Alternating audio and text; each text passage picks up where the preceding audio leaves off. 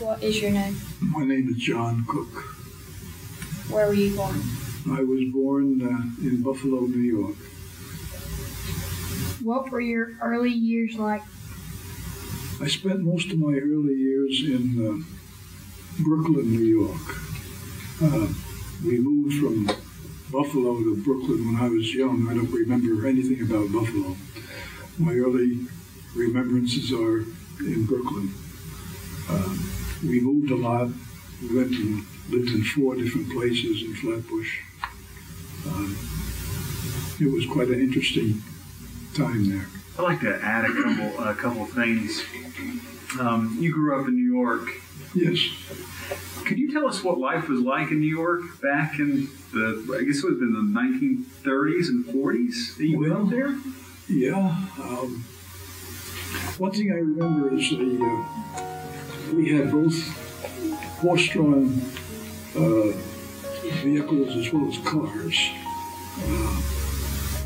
We had icemen because there wasn't much in the way of refrigeration, so the iceman would come around with a horse-drawn cart. We also had the milkman would come in a horse. And that was real good for him because the milkman would be able to get a bunch of milk, carry it to the house, and then go from house to house until he emptied up his little package of milk.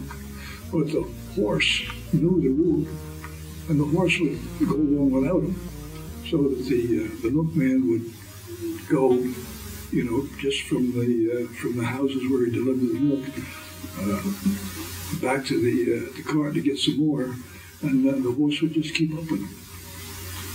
One of the problems, though, with all the horses is because they left a residue. You don't find them anymore, but at that time there were a lot of street cleaners. They had a big broom, a big thing to sweep the manure into. And people were real happy when the automobile came along because they got rid of all of that pollution.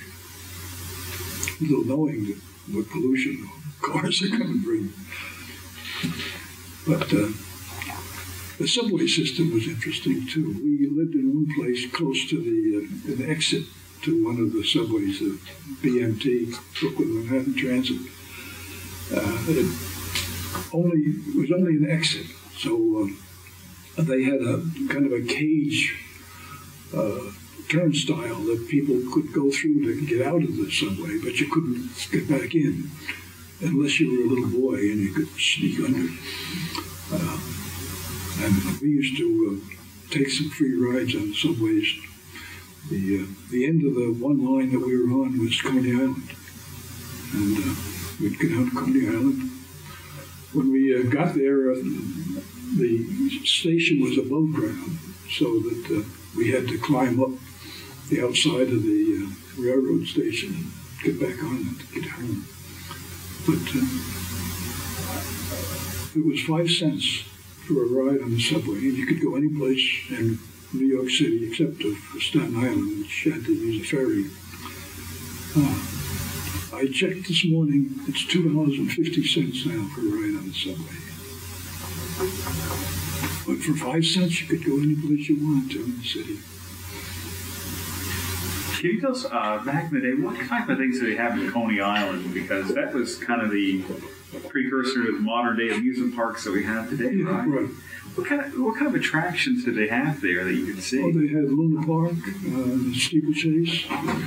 The steeplechase it's like a roller coaster, except that you sat on a horse, like a merry-go-round horse.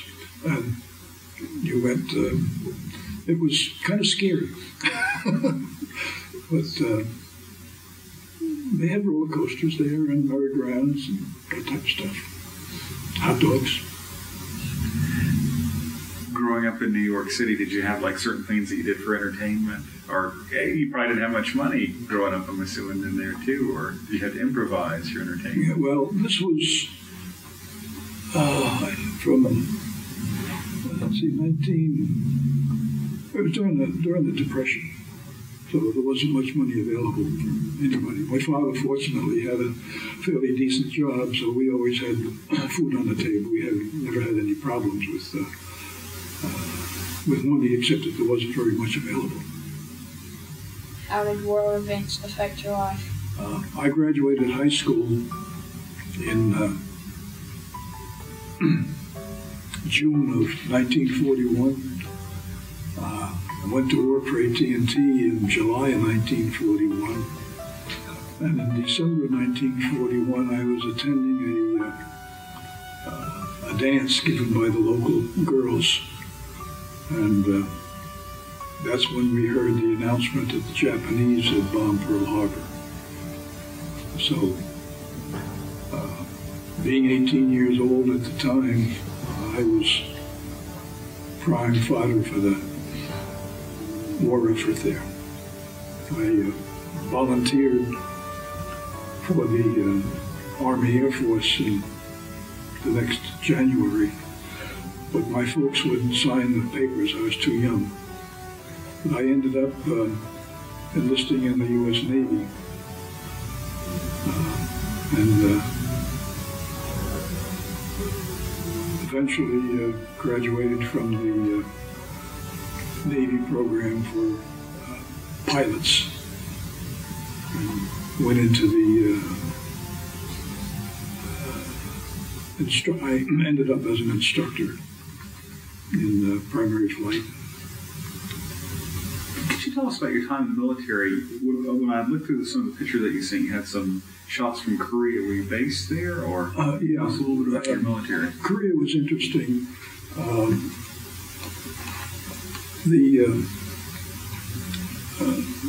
Korea itself was ruled by Japan for many years before the war. And when World War II was over with, the Japanese were kicked out of Korea. But unfortunately, the Japanese had all of the technical jobs in Korea. The Koreans were limited to janitor work and that type of thing. So the communications, there was a cable system that went from Tokyo to southern Japan, across into the Korean peninsula to Busan, and then on up through Seoul, up into the capital of North Korea, Pyongyang, or whatever it is. It had the capacity for 70 circuits on this cable system. There was 10 quads, and each one could take 7 circuits on it.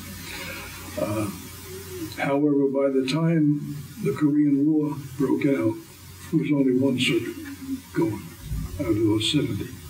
And the press was particularly unhappy because they couldn't get their stories back. There was no communications. The Army sent over a bunch of their experts on cable systems, and their airplane crashed and killed them all.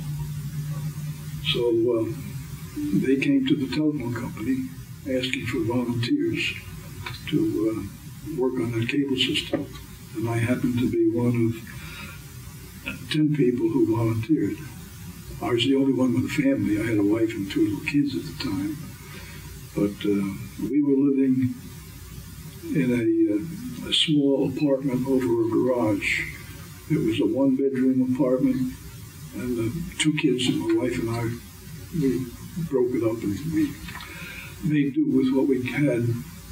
I was making about $50, $60 a week, with very little chance of building a house. With that, I didn't just relive from week to week. But when this opportunity came along, they asked us one afternoon whether we were interested in doing this job. They wanted an answer by 5 o'clock. Well, I was kind of desperate. I wanted to do something better than what we had, so I called the wife up and told her. She agreed. So volunteered, went over. The Western Electric did the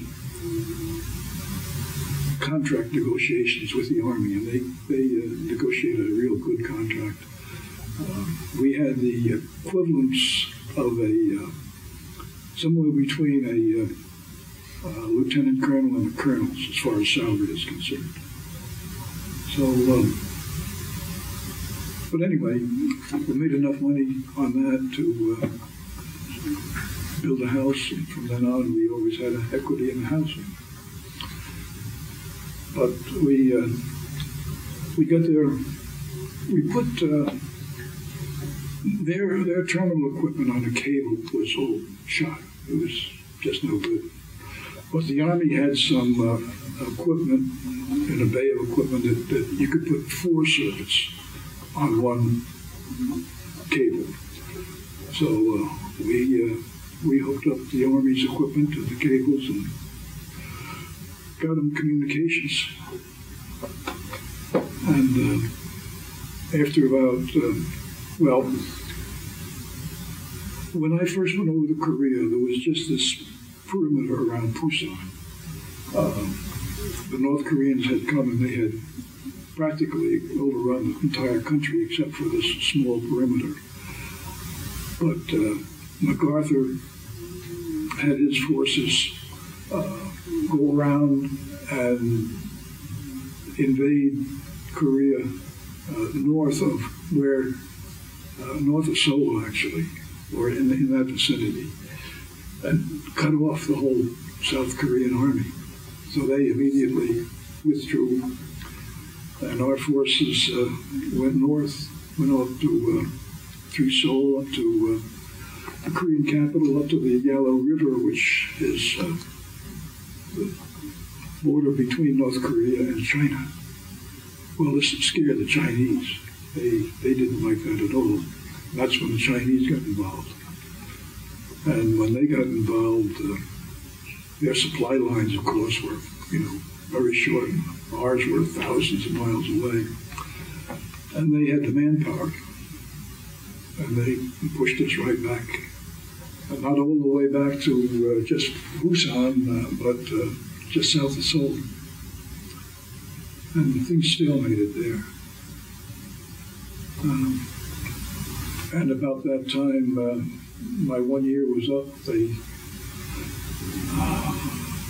asked if we would stay on, but I couldn't see anything that we could do to help other than what we had already done. The Air Forces could maintain what we had set up. So went home. Please tell me about your career with AT&T. One of the things that I went through that I thought might be of interest is during the Cold War, 1970, we were involved with developing an anti-ballistic missile system. I don't know whether you remember that or not, but the anti-ballistic missile system was a system where they would send up a rocket, the enemy would, and we would send up another one, and they would meet in the upper atmosphere, and then one would explode the other one. Well, a high-altitude explosion or a nuclear warhead doesn't cause any damage. Shouldn't anyway, because it's way up in the air, except it produces an electromagnetic pulse, which is similar to lightning, except lightning has a lot of current with it. It goes up this way and comes down that way, and what's in between is your current. The electromagnetic pulse, or the EMP, goes up and almost straight down again. So it has the voltage of a lightning, but it doesn't have the current. And when they exploded these in the Pacific, they found that it affected the communications in the Hawaiian Islands. So if you're going to have a system that's going to knock out an incoming ballistic missile and they're going to explode up in the air, you want to make sure that the damage to your communications isn't going to affect your ability to set off these rockets. And we had our rockets in Grand Forks, North Dakota, and the control system for that was in Colorado Springs, in the big mountain there.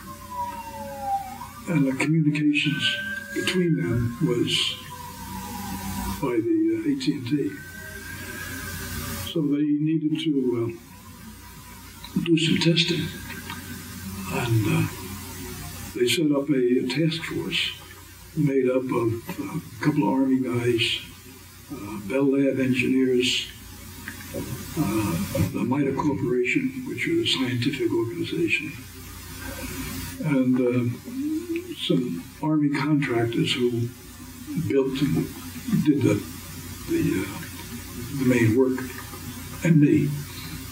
And my job was to make sure that maintain the safety of our people in these places that they were going to test, and also to make sure that the telephone service wasn't too badly. We figured there would be some damage, but we wanted to minimize the damage. We started off with a little place in Shiner, Texas, which is halfway between San Antonio and Houston, and it's way out in the sticks. The only thing about Shiner is that they have a brewery there, and you can buy Shiner beer at the local store here. But anyway, it was a microwave station. It had a big tower with the antennas on it and a building below it. We have one similar to that between, if you go on the bypass from, it's on the left when you're going south, between the old Walmart but anyway, this is out in the sticks, and we built another building and another tower so that we could bypass the regular building if something happened to it. And we built this device which would simulate the EMP, and an antenna that would produce the EMP over the building. And we zapped it. And fortunately, things went okay. In fact, one time, one of the engineers from Bell Labs convinced me to stand underneath the antenna when they zapped it. I didn't have any children after that, but I'm not sure that was a problem or not. But anyway, I did it, and there was no damage. But we found out that it would affect small circuits. What do you call them? Microchips, that type of thing. It wouldn't affect vacuum tubes, and most of the stuff that we had at that time was the old-fashioned vacuum tubes. But we tested that place, then we went to larger and larger offices doing the same type of thing. We had one place where we actually had an antenna dangling from a helicopter, and we zapped the building with that. But then both the Russians and our people developed MIRVs. It's where you send up a rocket and then that bursts into 10 or more different vehicles with 10 different targets. And there was no way that you could, with the system that we were developing anyway, protect against something like that. So we signed a treaty with the Russians, the SALT Treaty, which limited us from developing any anti-ballistic missile system. Of course, now we're in business again, but we're not dealing with Russia and their capabilities. We're dealing with people who can send up one rocket, maybe. So we're back in the business of anti-ballistic missiles. With all this, high-tech science that we were doing, did you, after you graduated high school and entered the Army, did you ever go back to formal education, or No, I didn't. Just learning on the job? Yeah. That's amazing. Yeah, I ended up in the engineering department with a bunch of engineers. In fact, I had engineers working for me. But I learned most of it on the job. Did a little study. I took correspondence courses. Built a television set one time. How did you end up in McDowell County? Well, that's a long story. We had our 25th wedding anniversary in 1970, and we decided to take a trip to the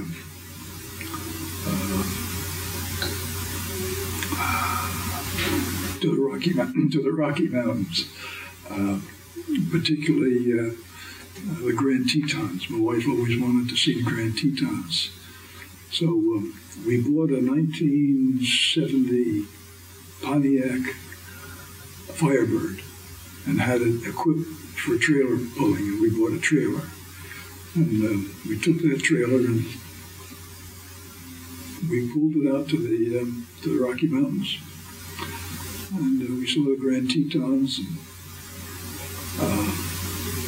And on the way home, we stopped in at Huntsville, Alabama, to see my son, who was in the Army at the time. And traveling home from there, we went through West Virginia, Tennessee, parts of North Carolina, and we just liked this part of the country. We decided that we'd like to retire here. So the following 2 years, we took the travel trailer and we visited real estate agencies who specialized in farm and in rural type of properties. And we spent 1 year looking through West Virginia, but most of the property in West Virginia, the mineral rights were sold already. So you could, anytime these companies could come in and drill a well or start digging for coal on your property, and you had nothing to say about it. But we decided that we didn't want any part of that. Well, next year we came to North Carolina, and we ended up in Burnsville, and the real estate agent there had this one property for sale. It was a little bit higher than what we had planned on spending for it, but it was 90 acres. It had a 2-acre pond, and as soon as we got at the edge of the pond and looked across the pond to the little cottage that was sitting on the edge of it, we decided this was the place we wanted. So we bought that place. Unfortunately, 6 months after we bought it, that little house burned to the ground. We weren't living in it at the time. I was still working, but I worked for 7 more years before we were able to move down here. But we moved down and built a house myself there. That's how we came to McDowell County. Now, you helped for many years with the senior centers and within a very particular program. You didn't grow up doing taxes, did you? No, but I always did my own taxes, and I kind of enjoy that kind of stuff. So, can you tell us a little bit about how you've been helping out people here for many, many, many years? Well, there was an ad in the AARP magazine requesting volunteers back in, I think it was about 1980 or so. We had just moved into the house that we built. And I decided to volunteer, took their training, and I first went to Forest City. They had a site there. I worked for a year at Forest City and decided that I'd rather do it in McDowell County since I lived here. And contacted the folks at the senior center, and they helped me get some volunteers, and we set up business here. It's carried on ever since. Who does it today? When your son retired, you got him involved with it also. Yeah. Now he carries on the tradition. How many years did you help people to taxes here in McDowell County? Well, it started in, I think it was 1981. How many years is that? 19 plus 13? Whatever. You recently celebrated your 90th birthday. Yeah. I was lucky enough to be there for your party, and you have a fantastic family. And before I left, I asked you this, if you had any advice to give someone, what kind of advice would that be? And I was wondering if you could think about that just a moment, and could you talk to the camera about, with your life experience, if you're talking to me, what kind of advice you would have for me? I don't remember what I told you. I think it was something along the lines of be honest and be true and love your family. I think it was something along those lines. But with your 90 years, do you have any words of advice for Mr. Addison over here as he goes forth on his next 90 years? What he should do? Invest? Do you have any investment ideas? That's a tough one.